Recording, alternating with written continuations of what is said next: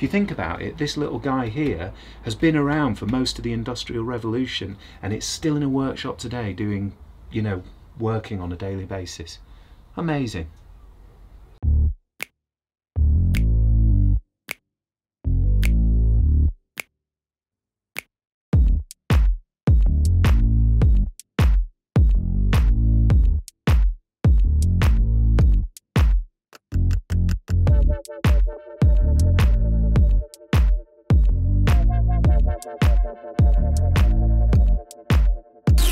Might start over here with this one. So Uncle Al, word on the street is you've got some vices. Feed me that line again. What do you mean? Smoking and that? Yeah.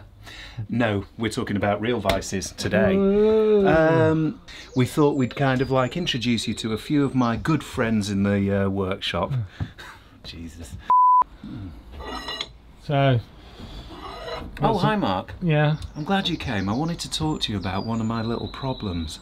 I seemingly have a bit of a vice issue. V-I-C-E, not V-I-S-E. Yeah? I don't think V-I-S-E is a word, mate. Isn't it? No. Oh, crap. I wonder why he's so eager to go to the garage. The garage? Hey, fellas, the garage. Well, ooh-la-dee-da, Mr. Frenchman. Well, what do you call it? A car hole. I absolutely love this vise, but I think what Mark will be showing you is over here. This is maybe kind of starting to show you the beginning of my vice problem. So I can't pass these things up. If I see a vise that's a little bit interesting, I have to buy them. Anyone who has a workshop knows how this is like your third hand, sometimes your third and fourth hand. Anyway, look, you'll be familiar with this. I use this vise every single day.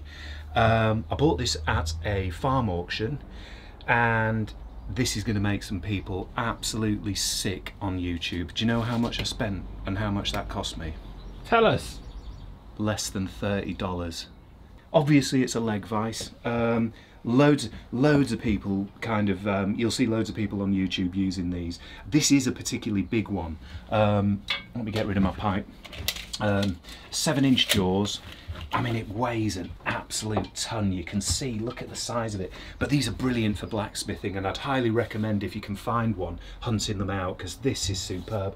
There's no maker's mark on this one, but it is getting towards the largest size of leg vise that they made. I think they made them with 9-inch jaws, and then there's some really bizarre ones that are like this big, you know, absolute kind of monsters. But this is an absolute workhorse.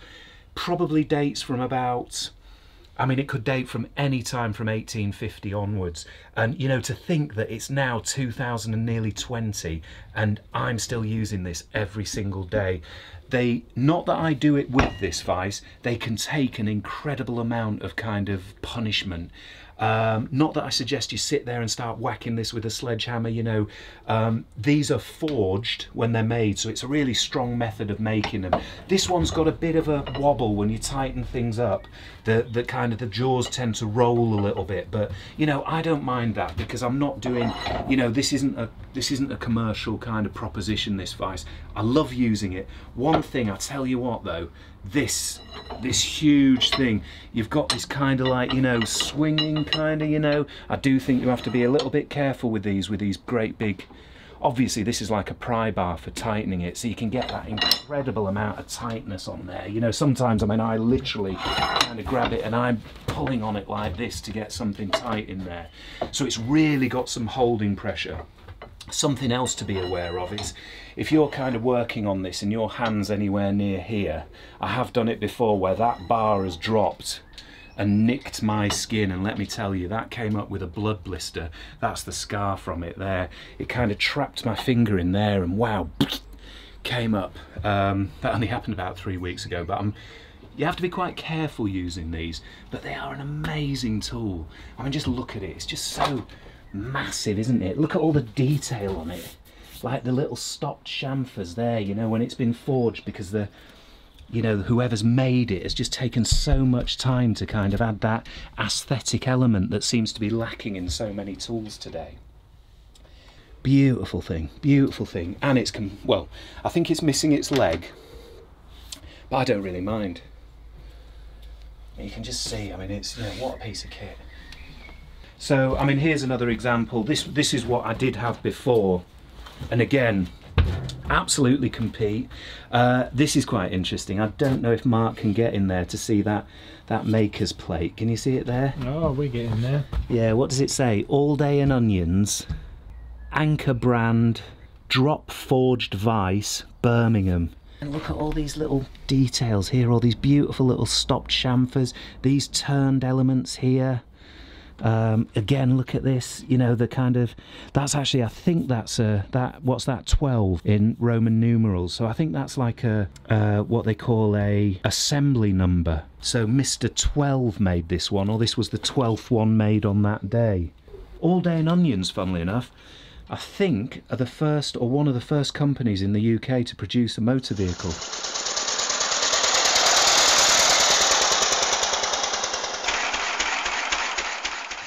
This is complete, slightly smaller than the big one, 5-inch jaws, which is still pretty big. I've made a pair of very crude copper jaws for this one, just so I don't mar things when I'm marking it, but it's just absolutely gorgeous, isn't it? I think this one was a little bit more expensive. I think this was about 30 quid, so maybe $40. But there is nothing like using these vices. They're absolutely fantastic. This one I've had completely to pieces, cleaned it all up, oiled it, just made sure everything was kind of functioning. So this one probably dates to about 1890, something like that. So what I'll do is I'll pop this to one side and we'll have a look at a couple of others, eh? A record number 75. So this is probably from about, where would you say, 1920s, maybe, no, probably not actually. This is, I'm going to start that again. This one probably dates from about the 1930s. What are the jaws on that one? 5 1/4 inch. You'll notice they're offset to one side, and I don't know if you noticed that, but they kind of, the jaws are offset, so it gives you the ability to kind of clamp long pieces of steel on that side. This side here actually incorporates a pipe bender. So there's a little bending jig there, so you can clamp your pipe in it, and there you go, you've got like a pipe bending element. This one also, which I'm kind of wondering if this might be useful for engraving, which is something I hope to get into, but there you go, this one actually swivels. This one I found at a farm. I offered to buy it from the farmer. What I've done then is one of the screws was broken off in the jaw, so I've had to replace that. So I've essentially, it's the same original jaws, but I have had to replace these bolts and re-tap the jaws for a modern metric thread. Have I detracted from the value of the vise? I don't think I really have. That one is going to go in the new workshop for definite. I mean, these, you'll see this quite often with these vices, and like I'm sure you've seen this one in the background, but we'll get to in a minute. But you know, these little anvil kind of things, and you know, what would I say about them? Fundamentally, don't do any hard forging work on those, because I think realistically you're just asking for trouble. You're going to snap that off, it's going to ruin the vise. They're not really meant for that, I don't think. These will be cast iron, so it's a little bit more brittle. Has it got the clamping pressure of a leg vise? No, it hasn't. Could you beat the hell out of a piece of steel on this? Yes, you could, but you're probably going to destroy it, or you're going to break something, or something's going to chip or snap. This one, funnily enough, has got this little insert here, which is actually a hardened carbon steel insert, which is meant to kind of give you that ability to kind of do very light forge work. But I mean, let's have a little look at that. What is that? That's like an anvil that is 35mm by 60mm. So what the hell are you going to be kind of like forging on there? I'd say again, steer clear of using vices with anvils. Get yourself an anvil, or get yourself a chunk of metal you don't really care about, but don't try and forge with something like this, because you'll break it, and at that point it's just pure scrap. It's a lovely thing. Again, I've had this one to bits, and I kind of tend to take them to bits. This one I gave a light spray to, just to kind of, because there was a lot of surface rust on it.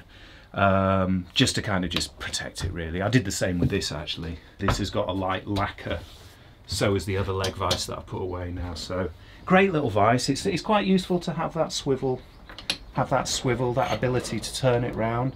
I think what that tells me is that this wants to be mounted on the corner of a table, kind of like so, and then you've got that ability to kind of swing it around and work on it from 2 different angles if you need to. What you find with these, and something to check if you see one, is I wouldn't necessarily be paying, I wouldn't necessarily be paying huge amounts of money for these if these are broken off. You see a lot of these with these little lugs snapped off, and what someone will tell you is, oh, you can find them, you can still get them. No, you can't. If they're broken off, you know, pay scrap value. I wouldn't be paying kind of the 150 quid mark for them. So original jaws are in there. Lovely little vise, nice English one, big old stamp there, made in England, which I absolutely love. Record number 75 Auto Vise, I think they're called. This one's all steel, wow. So it isn't cast iron, sorry, but still it'll be fragile. I won't go beating the crap out of it. I'll pop this one away out of the way so we can talk about the others. Here we go. So we're starting to get up into the kind of bigger end of the market. What is it? It's a Parkinsons Model F. Oh, it's a number 8. I thought it was a number 9. Yeah, so this is a Parkinsons Model F number 8 vise. These are one size shy of the biggest vise. So these are one size shy of the biggest size that Parkinsons did. In fact, yeah, because they did a number 9 and they did a number 9A. I think the 9A has got a swivel base. So you can buy it, well you could, you can't anymore, you might be able to find one. You can buy a swivel base for this, just like that number 75 over there.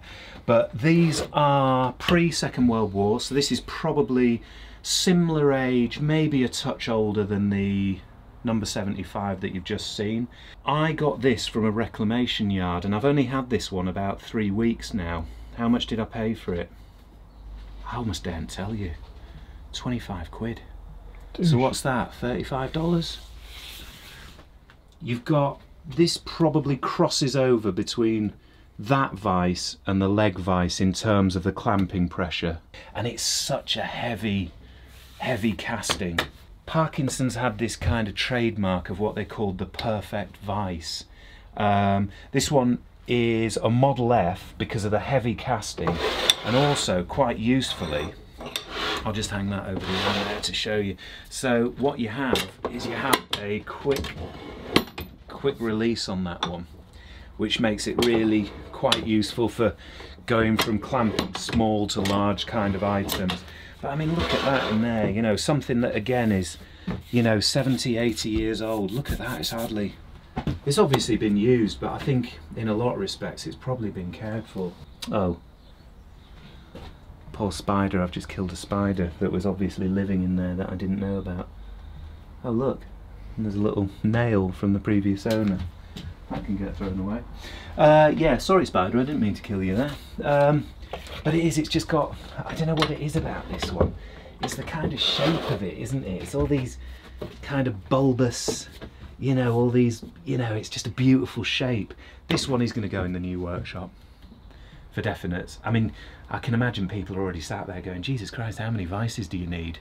I think I'm going to probably use them all. What's 25 quid? 5 beers in this country? I mean, it's horrific how expensive beer is in this country, but not everything is a unit of alcohol, Al. Well, it's a good way of measuring things though, isn't it? You know, if you're honest. Great vise if you, you know, probably more of an auto workshop vise. This one doesn't have pipe bending kind of bits and pieces, but it's a hell of a piece of kit. Can't pass them up when I see them. If they're a bargain, I've just got to have them. I do tend to now, I tend to buy them if there's something unique about them, and when I say unique, there's nothing unique about kind of quick release on a vise, but what it is I don't have a big vise like this with quick release, so you know, hence why I purchased that one. Vises are your vice, aren't they? Well, they are, mate, yeah. As this video is obviously kind of telling you. I like English ones. I like them when they're a little bit unusual. I don't tend to buy modern vices. So, in fact, I don't buy modern vices. I only buy these antique ones. They have to be perfect. They can't be chipped. I don't want them if they're chipped. They have to be perfect. It's not because I'm trying to kind of like profiteer on these things. I'm not really interested in selling them. I enjoy kind of refurbing them and hopefully putting them to use. You know, maybe this one will overtake the leg vice. I very much doubt it, because that is just, I just love that vice. And it's so nice to have that kind of, I suppose, connection with something that kind of dates from, you know, 100 and 170 years ago, and it's in my workshop and it's used on a daily basis. I mean, isn't that just a testament to how well things used to be made, and almost a damning indictment of where we are now with kind of this modern raft of garbage that, you know, is meant to pass as quality. I mean, I think one of the main things that you always realise about decent tools is they were made in days and years gone by. They were made to such a high standard that that standard couldn't be maintained, and that it almost put the businesses out of business because they were striving for such kind of high levels. You know, you've got all these kind of acronyms like perfect vice, you know, because as far as they were concerned, it was as perfect as a vice can be. It had that mass, it's got that, you know, density, it's got that kind of ability to clamp something and hold it absolutely kind of full on. Anyway, lovely vice, kind of looking forward to getting that one refurbed. We might do a vid on that one. I'll just show you what I do. I don't go mental when I'm doing this. I kind of, if anything, I like to leave them. It's like that one there. I like to leave them as if they haven't been done. I don't want them all gleaming and shining at me, and I don't want them all covered in like brand new, you know, burgundy paint. This one's still got a little bit of that finish. These vices were burgundy when they were kind of first. I forget what colour those ones were. I think they were red or blue, because that's a record, so record later would be red, and I think when that one was out it was blue. So this one here, you go, you get this beautiful old English Victorian Edwardian burgundy, and Parkinson's vice were always that colour. Beautiful thing though. Sure, that'd serve someone, you know, that'll serve someone for another couple 100 years, that. Anyway, we'll push this one aside and let's have a look at a bit of a novelty, shall we? I mean, actually, that's something for this video. If people would like to see us refurb, or what we do to one of those vices to refurb it, stick it in the comments and we'll probably get to that relatively quickly. Okay, so now something completely different. So what have we got here? Well, this is a classic example of, I suppose this, in a manner of speaking, I'll just swap with Mark there. What these are called is the Stewart Handy Worker. Okay, so let's look at it. Let's look at its features. Okay, so what have we got? Look at this handle. I mean, just look at that. Isn't that absolutely stunning to work? So what have we got here though? Well, let's start with the easy stuff first. So we have a detachable anvil, a collection of sawdust. So, detachable anvil. Now I do heard that these come with a flat plate on here, with a clamping kind of thing on it. That's the only piece that's missing, but I think that was done as a separate, but there you go. That's the underside of the anvil. What would I say about this? Fits in there, so there's a slight dovetail there. So it grips in the front, drops on the back. You can see where the Record 75 got its idea for this anvil from, can't you? Very, very similar. I mean, this goes a little bit further in that you've got like some really small blacksmithing tools to go with this one. To the best of my knowledge, this dates from about 1920, and you don't tend to see them much later than that in this country. So I believe they're an American tool. So I think this might have come over pre-First World War, post-First World War. Really good. What would I say? Again, I wouldn't want to use that anvil, just because this is now actually, to be quite frank, these are really sought after. They're quite rare. They're rare complete anyway. They're rare in this condition. They did have a nameplate, but oh mate, no, I can't tell you. Well, that is missing, but other than that, this one is completely complete. So what have we got? We've got our detachable anvil. for our commercial blacksmithing enterprise back in 1920. It does come with a couple of tools, so we've got, I mean, this one's stamped up Champion England, so I think this is actually probably, it's got a hardy hole, but it doesn't have a, I don't think it can, I don't know if that's a original tool, but I think it might be. You've got kind of your jaws here. What are they? Let's have a look. They look like 4-inch. Yeah, 4-inch jaws. So we'll open her up. What have we got here? That's serrated jaw there, and this here. So we've got a pipe jaw, so you can hold circular elements. It's got its own little slider. Let me just get that in a little bit to show you how it works. There you go. So, you know, you can kind of clamp circular items.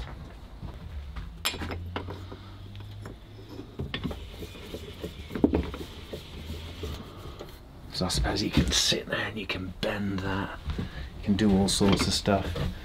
But what else has it got, Al? What else has it got, Al? Well, hurry up, my battery's running out. Is it? Oh my god, we better get on quick. What else has it got, Al? Well, it's got this. Let me show you its features. I don't like drifting the pin out of this, but I think we're going to have to because you're going to insist upon it. I like to keep it in.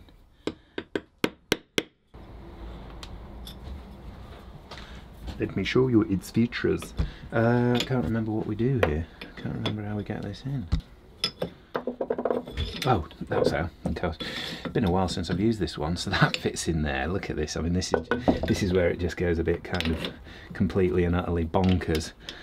But still, that just kind of shows an era when, you know, people did sit and think. You know, if you were like a, you know, in your wagon in the Wild West, you know, the tail end of the whole kind of pioneering kind of America thing,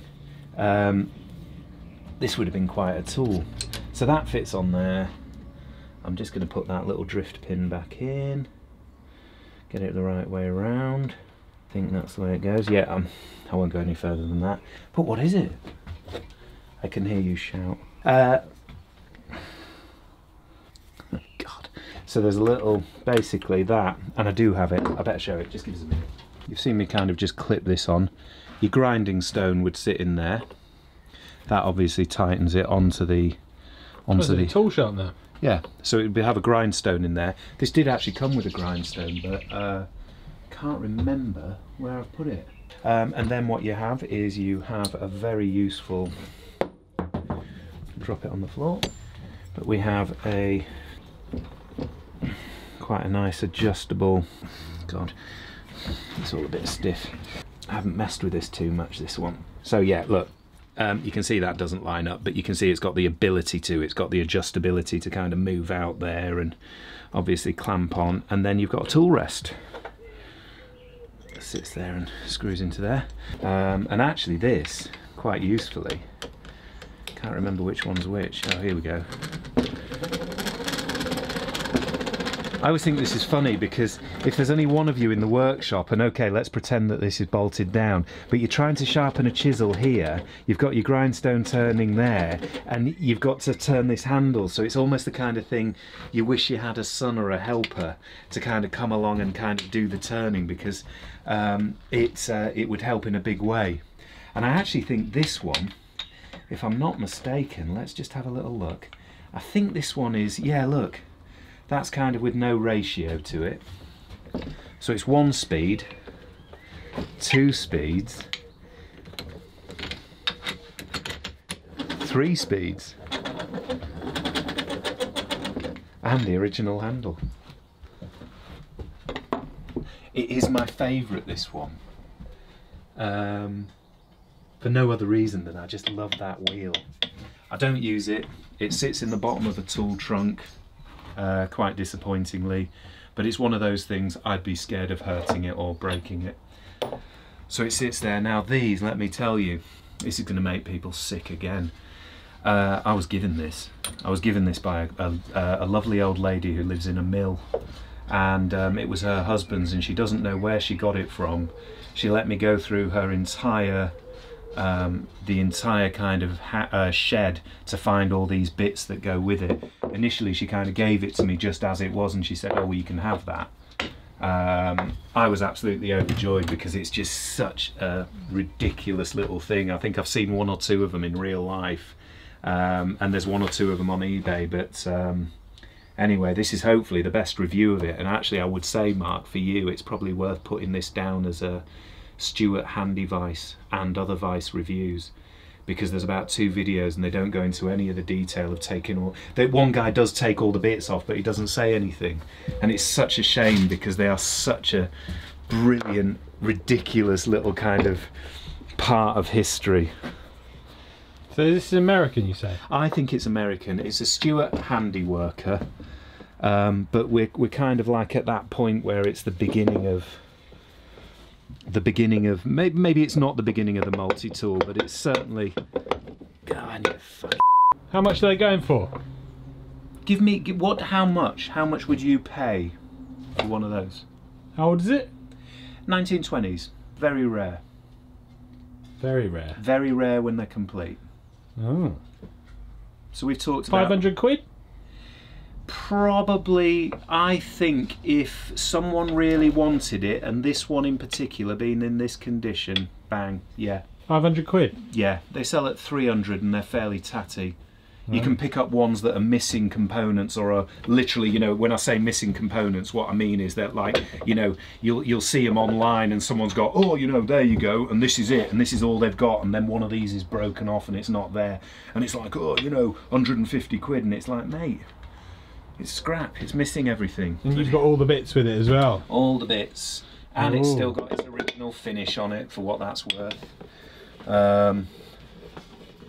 I mean, you know, it would be nice to use it, but I'm almost scared to use it because it is rare and it is worth, you know. I love this thing, and in the new workshop I will probably mount it, but I very much doubt I'll be doing any really heavy work. It's more of a talking piece. I think this wants to be mounted to a table, like our industrial coffee table, and kind of just have it as part of that, because it's so tactile. I just love that handle. You feel like you're in a steam engine working that, you know. It's just brilliant, absolutely brilliant. Love it. Don't ask me if I'll sell it, because I won't. Ironically, I think the Stewart Handy Helper is like a beer. You've only got to see one to want one. Yeah, other end of the market, hand vises. These, I mean, I've got 2 sizes here. That one, the wing nut's broken. We should really make another wing nut for that one. I think that'll be a little project at some point. These things, absolutely essential when you're kind of doing like little detail bits of grinding work. When I'm making my escutcheons for doors, I use these things quite a lot. Because they're brilliant. What I actually do is I clamp whatever I want to say hand file in there. I can then stick that in the vise and I can work on it. It cants my work 90 degrees to the jaw as well. So that sometimes is something I want to do if I'm working on a very small component, or say I'm trying to polish the head of a screw that I've made, or a rivet or something like that. You clamp it in there, straight onto there if it's too small to hold. They're really good. I mean, again, I pick these up whenever I see them at car boot sales, and I tend to not pay a great deal of money for them. But they're a really helpful little tool. You know, you're holding a small element of work and you want to cut it off with a cut-off disc.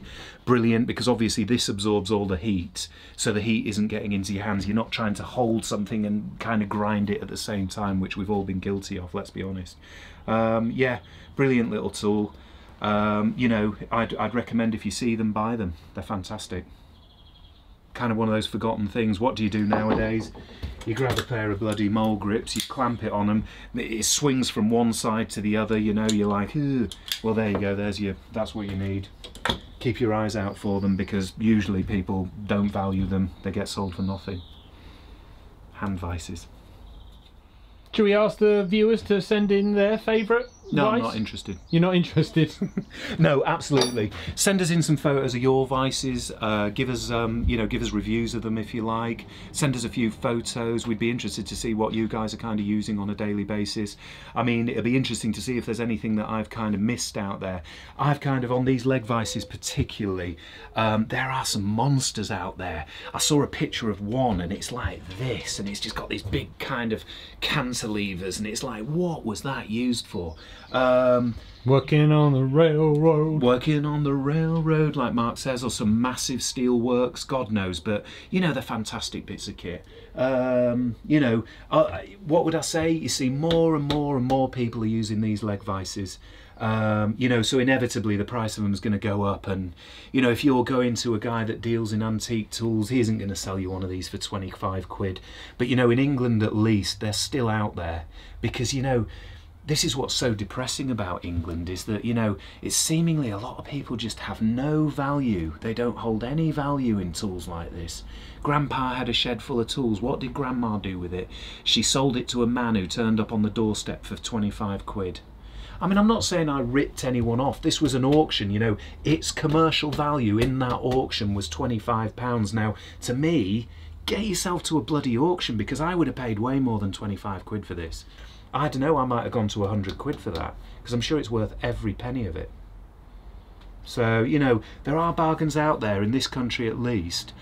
I think the Americans have a far greater appreciation of stuff like this than we do. Maybe we're playing catch up, or maybe we just don't care. I mean, I know I do, and I'm sure everyone who's watching in England does, but then you're in a minority of makers and people who enjoy watching maker videos who kind of like, you know, do value this stuff and do appreciate our English heritage.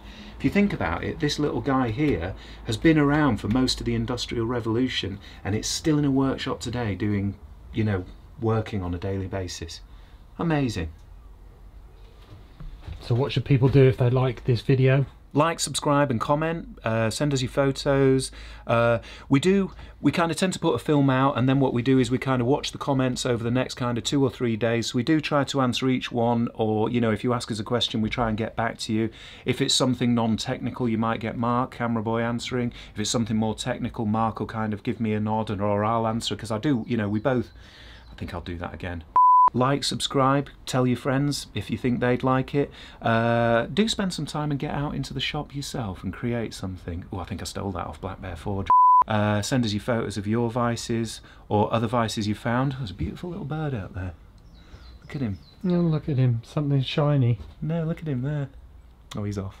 We do try to get kind of, we do. It's like I've got, my mind's just like a butterfly, isn't it, Mark? Yeah, it's such a nightmare to cut. Yeah. Thanks for joining us today. I hope that was kind of interesting. Obviously I've got a huge problem with vices, but maybe you have too, so maybe with like kindred spirits you could send us some photos of your vices, or get in touch, point us to your films on your vices. Nothing rude though. Nothing rude. We're talking to you, Sparky. Nothing with feet and weeing or anything like that. Yeah, no P-tapes. No P-tapes. Yeah. Topical. Yeah. Why? Weeing on prostitutes. Jesus H. Corbett. What a horrific man. Anyway, let's hope he doesn't see this, because he's a hater. Yeah, look, thanks for joining us. Like, comment and subscribe. Thanks for joining us. Light a fag. Thanks for joining us. Like, comment and subscribe. Get in touch with your vices that you kind of enjoy taking part in. Not those ones. That's going to end up badly. Yeah, I think you've got something there. Jesus, I'm off on Just say bye-bye. Bye! From Dirty Shed Creations, camera boy and Uncle Al. Yeah. Dishing it out. Looking for scraps. Yeah. Living on scraps.